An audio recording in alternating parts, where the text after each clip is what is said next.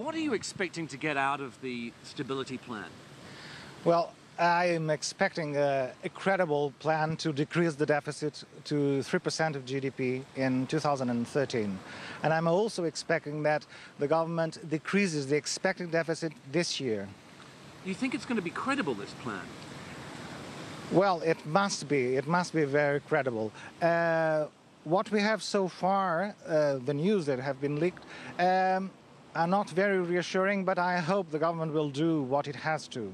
Okay, so you're hopeful the government will do what it has to, but you're not entirely sure. But tell me, what can the government actually do in terms of expenditure? Is there fat to cut?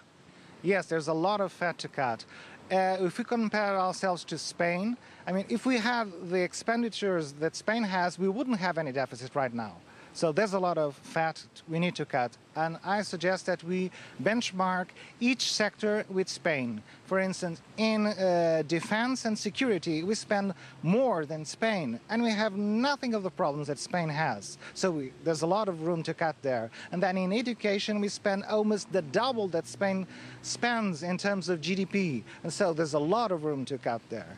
So what you're saying that here in Portugal, the spending is actually inefficient compared with Spain. Yes. But now Spain is also considered by some people in the international markets as another potential problem in terms of paying back the money. So, I mean, is Spain really the sort of country that Portugal should be modelling itself on? Well, we should at least be able to do what Spain currently does. If we can't do what Spain does, then we'd be in much dire situation. Let me ask you, how credible or how much support or what difficulty do you think that the government of Socrates might actually have in getting these budget measures through?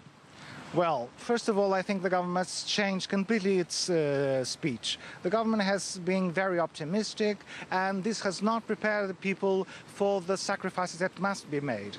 So this is one of the things that the government must do.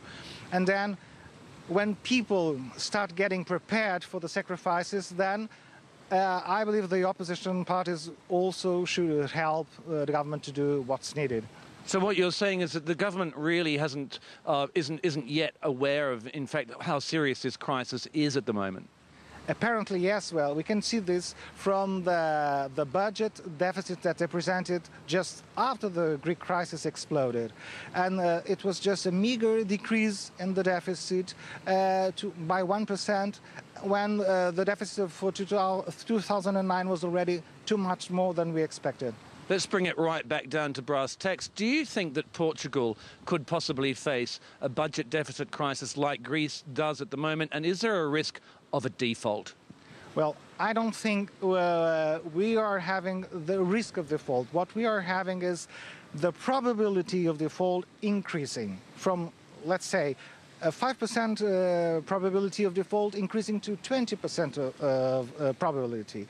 This represents a big increase in the interest we are paying, but it doesn't mean we are actually, it's very probable that we will default.